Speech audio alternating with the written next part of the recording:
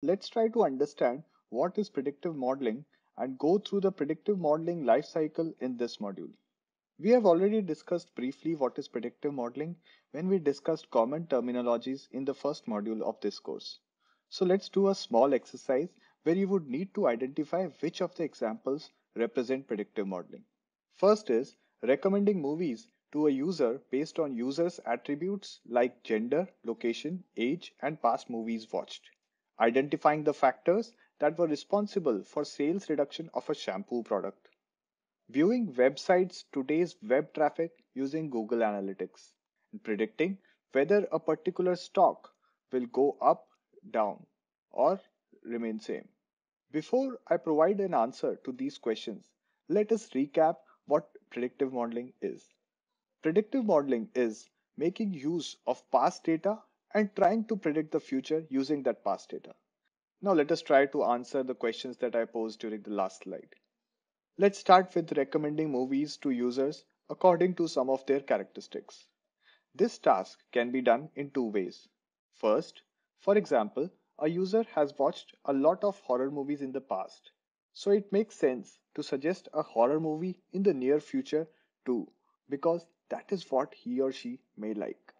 Second, for example, people who are very much similar to the user in terms of age, sex, location will prefer classic movies, then it is a good choice to suggest a classic movie like Casablanca to this user.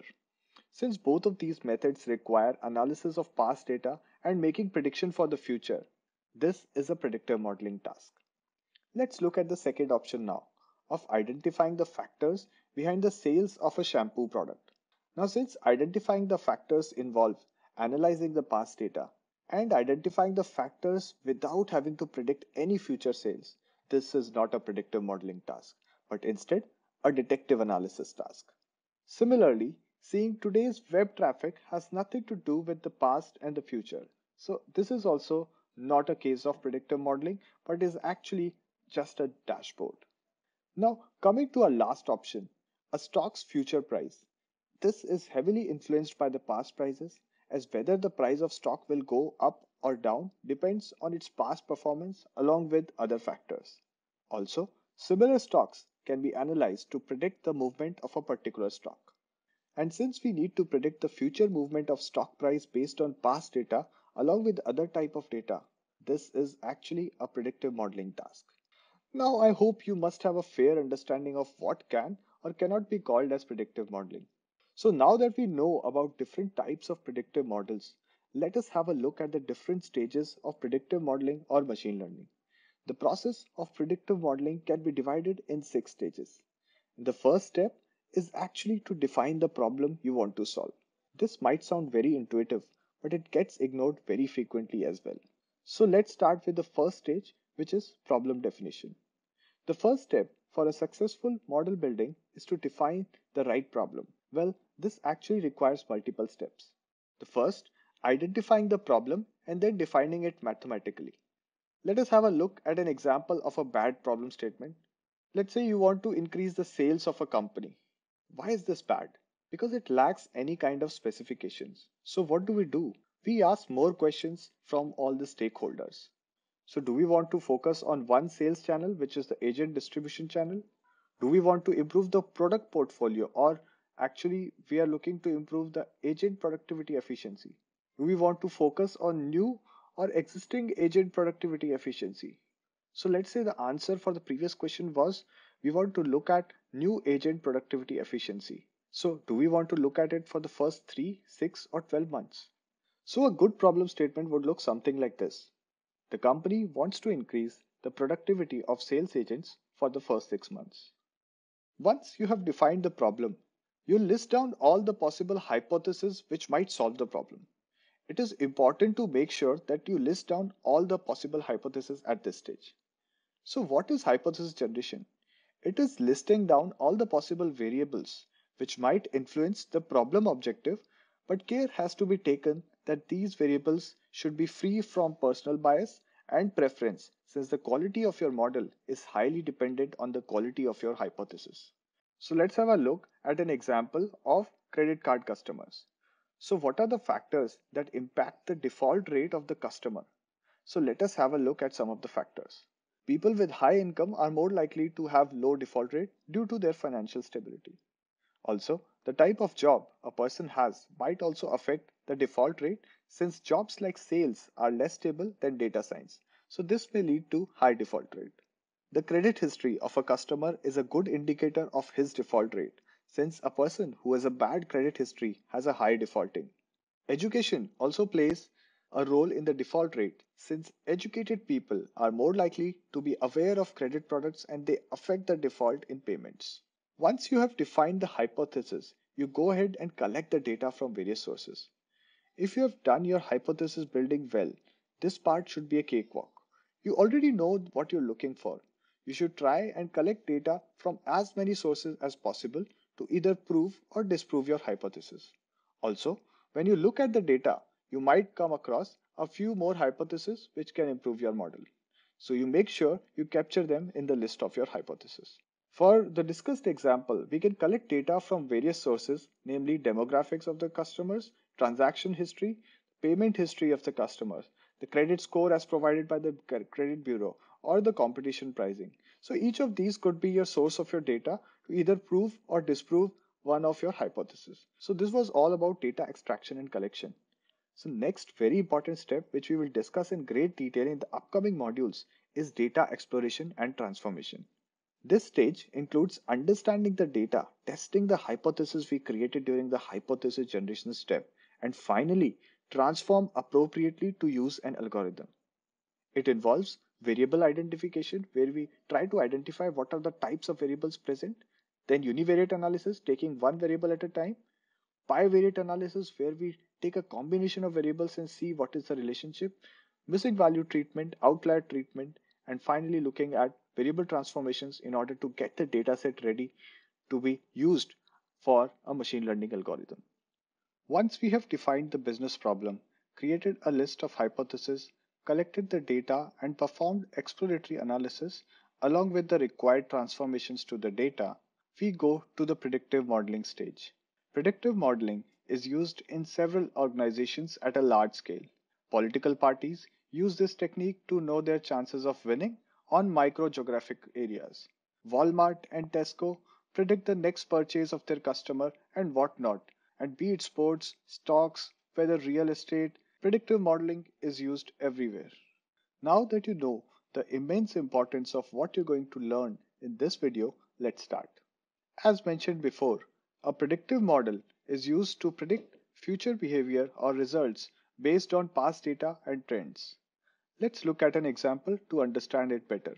So let's say a retail bank wants to predict the probability or chances of default for its credit card customers.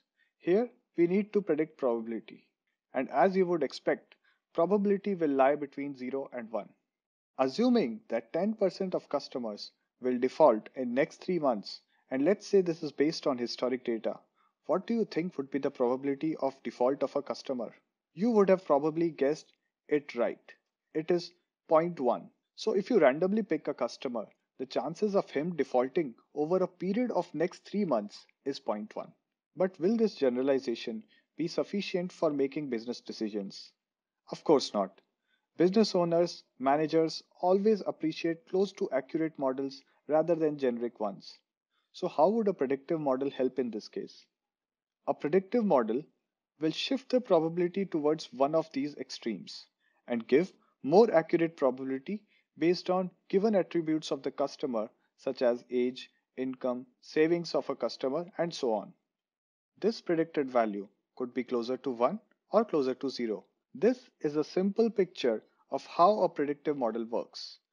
As the predicted value could become closer to 1, which means the customer has a higher likelihood of default, or it can become closer to 0, which means the customer has lower chance of default.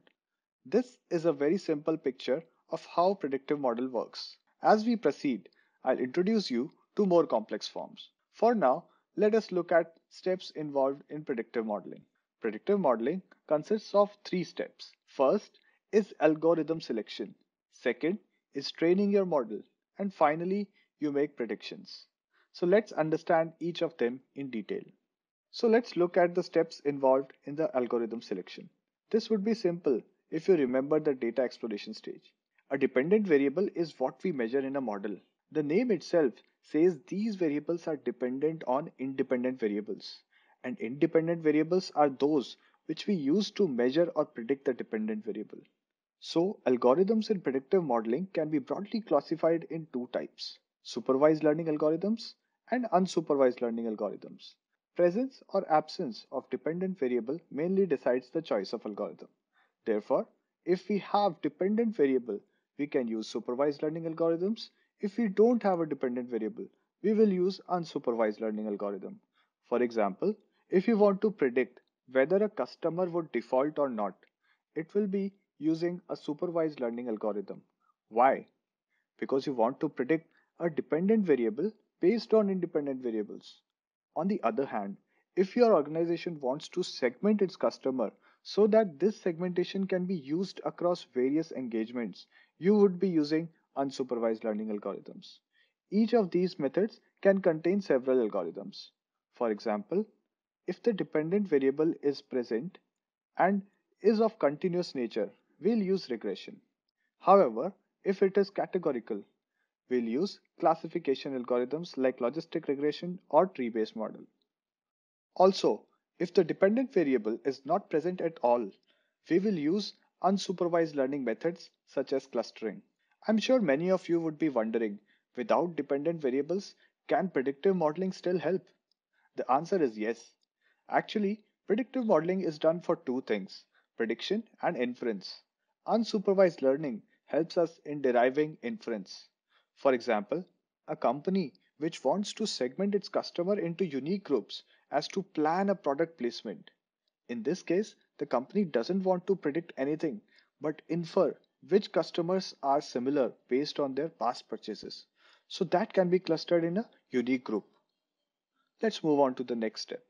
Now that we have selected an algorithm, we need to train the model.